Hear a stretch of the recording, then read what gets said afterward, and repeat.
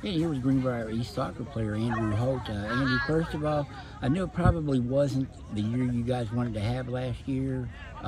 What are you going to take from that? You were on the team as a player on the state championship team. How tough was it last year to finish the way you guys did? I mean, was that an unsuccessful season in your eyes?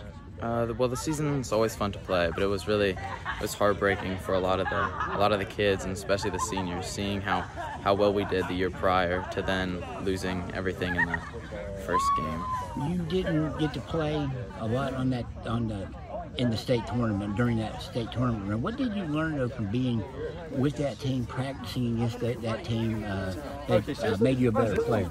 There was a lot more intensity with everything that happened on the team, and everyone felt really connected, and there was not enough of that on our team last year, where everybody played together. The year we won the state championship, and last year it was kind of just a group that was brought together.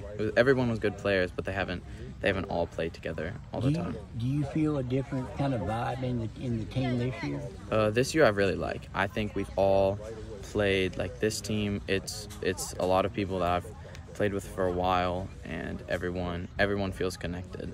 How will having a guy like Will Godby back for the entire year help this team? I think it should help us a lot.